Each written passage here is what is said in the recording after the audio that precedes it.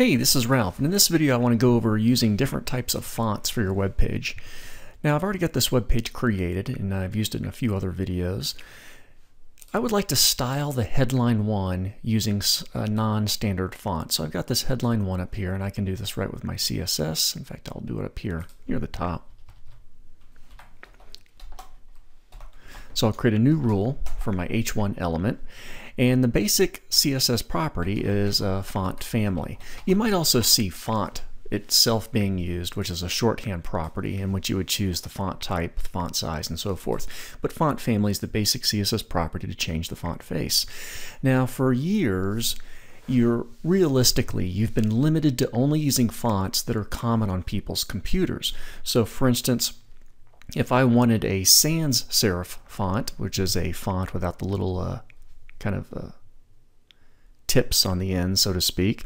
I'll give you a quick example here. That I might use something common like Arial or Verdana or Helvetica, something like that.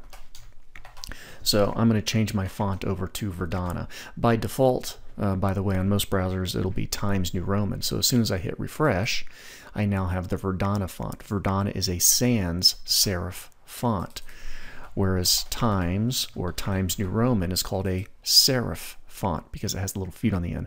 Serif fonts tend to be better for print purposes, whereas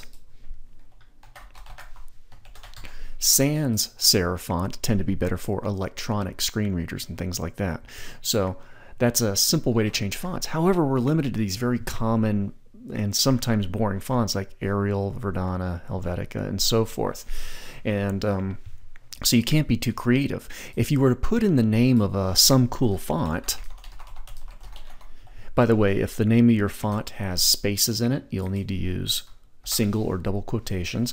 But if you were going to put in some cool font and a visitor didn't have that on their computer, it would just default to Times New Roman.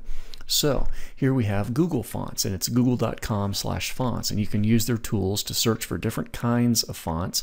I'm doing a search for some handwriting fonts. You can adjust, do you want thin fonts or thicker fonts? And then when you find something you think you'd like to try, so I'll try this one, Gloria Hallelujah, then I can work with this.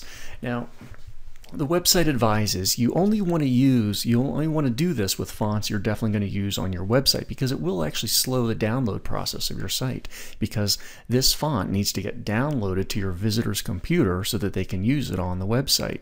But it is pretty easy to do. If you're going to be using multiple unusual fonts, then you can choose the add to collection option, and then you can kind of download multiple fonts at one time for your visitor.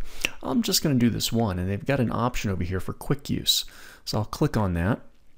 They're letting me know it still should have a pretty fast page load, and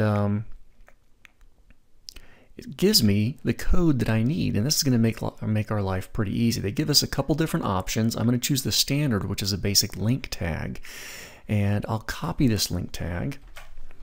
This link tag is actually going to go up in our head section of our page above the opening style tag. Now, if I was doing an external style sheet, which is perfectly reasonable, then this link tag would go above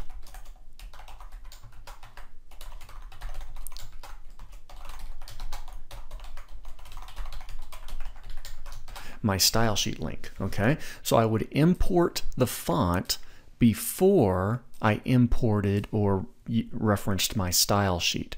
So that's kind of important there.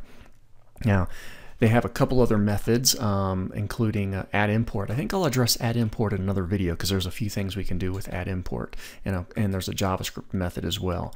But the standard should work fine for us. So I'm bringing in this link, and then they really tell us it's pretty easy. Font family, which is the CSS property we just tried out a second ago, and we just put in the name of the font. So I'll head over here to font family. I'll replace what I have with what they've given me. So I can save this, head back over to my browser,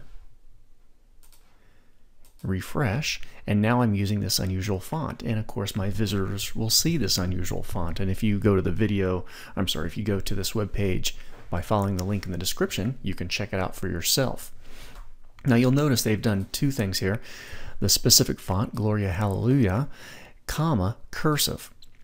This is a way you can give a plan B, a backup font. So if for some reason this first font fails on the user's computer, it'll default to whatever system default cursive related font the person has. It could be something like, I think the brush font is very popular. So go ahead and do it just like this. But otherwise it's an easy process, right? Google Fonts, find the font you like, put their link tag in the head section of your page above any references to your style sheets, reference the font family wherever you want, and then now you can start using this font as you would like. And in fact, we could use it all over the place if we really wanted to go crazy. We could create a rule for body.